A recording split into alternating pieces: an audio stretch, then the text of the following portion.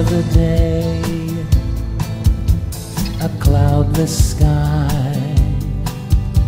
It only lasts till the planes fly by. Hi, my name is Paul Mann. I represent Australia and New Zealand geoengineering protest. I draw your attention to page 21 of the report. The final paragraph talks about geoengineering as a tool to mitigate climate change. We believe that geoengineering is already happening on a large scale in a covert fashion in the world. Stratospheric aerosol injections, commonly known as strict terms of chemtrails. These are out there. People are documenting these every day and recording them. Scientists in the geoengineering community talk about using chemicals such as aluminium, barium, strontium, highly reflective nanoparticles to create solar umbrellas, solar radiation management.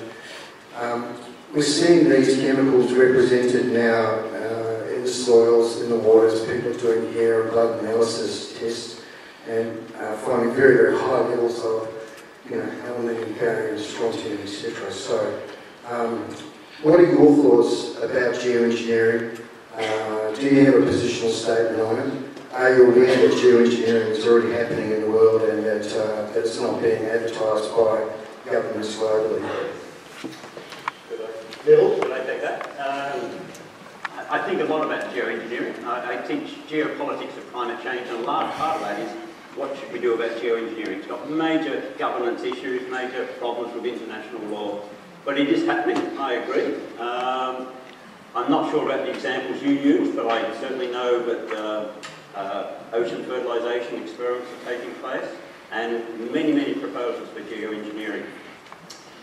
Is it going to continue to happen? If it's already started, is it going to happen?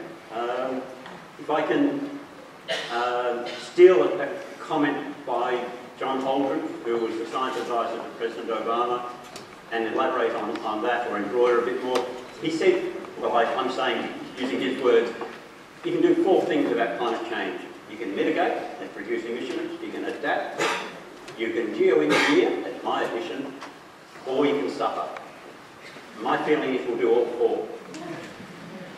And geoengineering has major issues because of governance and how you actually regulate it. If a small island state decides to do stratospheric injection of aerosol, who's going to stop them? And those not understanding slowly turn the other way, dismissing those who suffer and ignoring what they say. And those with condescension will continue